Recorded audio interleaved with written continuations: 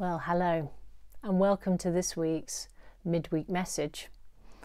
And I want to dedicate this message particularly to my godfather Richard Satchell, who died a few years ago, who has been very influential in my life.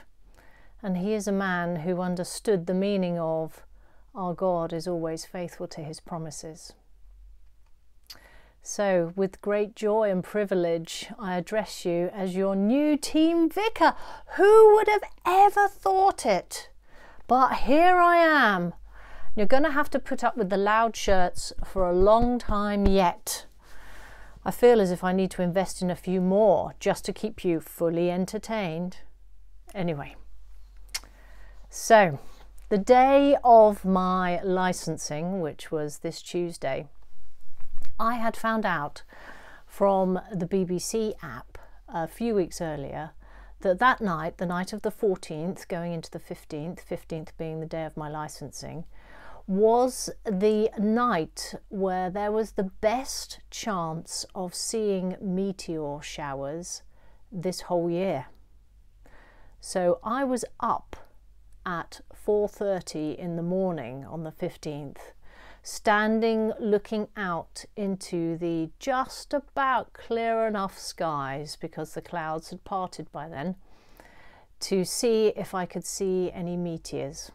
And sure enough, I saw a few, looking like stars falling from the sky. And as I wanted to prepare myself as best I possibly could for my licensing, I also decided that later on that morning I would go for a walk. And it actually turned out to be quite a long walk, because I wanted to try and walk pretty much around the area of responsibility that I have been given as being the team vicar, some of the churches that I have oversight for. And I wanted to walk and to pray and to reflect and to listen to God in preparation for my licensing.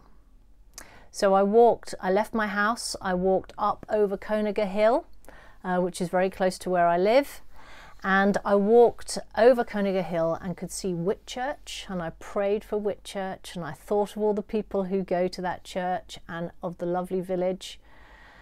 And I made my way down to Charmouth, which is Chris's responsibility, but obviously I have a great love of Charmouth. The sea, the church, the people, wonderful, wonderful. And I walked down along the coast path there, up onto Stone Barrow, and connected with St Gabriel's, and thought about St Gabriel's and that beautiful little church there and the lovely people who go there.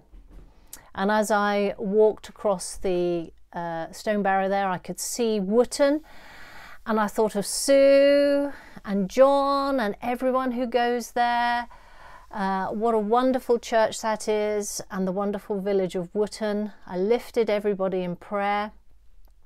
Catherston, I also thought of you, because of course I could see you very easily, and always in the distance thinking of Fish Pond and the beautiful church there just on the ridge looking out towards the sea. And it was a great joy to do that walk. And as I walked, you may remember, it was a mixture of sunshine and showers. And my word, did I see hundreds, it felt like hundreds of rainbows. And I filled my whole phone with their photographs, shining down on the Vale, touching the ground.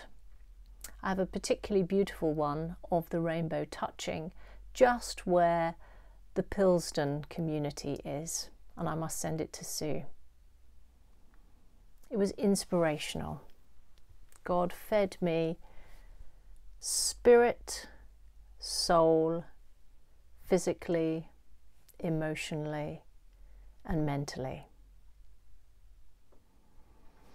And I was reminded through looking at the rainbows, particularly of a wonderful short and sweet that Roz and I did together, where we talked about rainbows and we talked about the story of Noah. And the story of Noah is particularly important to me because there's a little bit in that Bible passage where the rainbow is placed in the sky and God gives a promise that he will never send rain like that again on the earth. And it talks about how God will always be faithful to his promises. And as I looked at those rainbows, I was reminded of that, particularly in relation to my licensing. Because that was a Bible passage that was given to me many years ago when I was wrestling with the ongoing question of God's call and what should I do next. And God said to me very clearly that He was always faithful to his promises. It's been such an important verse for me that I have it actually embroidered or stuck in felt, you may see next time, on my white celebration stole, which my sisters made for me when I was ordained a priest. The Lord is always faithful to all his promises. And when I was looking at the stars, I was again reminded of the story of Abraham. Abraham, a man who also knew a lot about our Lord being faithful to his promises. Abraham, who we hear very evocatively in Paul's letters, was well past it, and his wife, who was barren. And yet God, when he spoke to him when he was looking at the stars, whispered in his heart and said, "This many, Abraham, this many, your offspring will be this many." Unbelievable for a man who was childless. And yet our Lord was faithful to that promise. And even though Abraham only saw the first few steps of that in his lifetime, we know that that promise has been fulfilled. And his nation and those who are associated with his nation, like us, are more than the stars in the sky, more than the sand on the shore. And so, my friends, today, I want to really encourage us that our Lord is always, always faithful to his promises. And my friends, if there is something that is on your heart that you believe is a promise from God that you haven't yet seen fulfilled, I want to encourage you today to ask again, to lift that promise to God and ask him to give you the eyes and the heart to see where it is being fulfilled in your life. And for those of us who have seen some fulfillment of God's promises, I want to encourage us today to be thankful, to thank God for what he has done in our lives. And that's my prayer for today. Lord God, we thank you.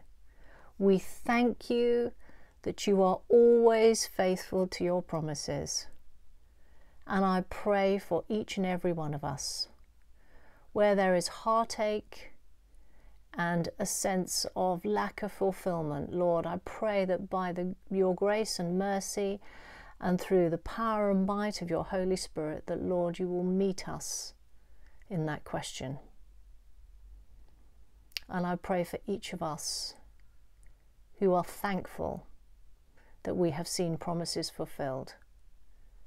I pray, Lord Jesus, that you will strengthen our faith through that. And I ask this in your name, Jesus. Amen. I send you a big kiss God bless. Bye-bye.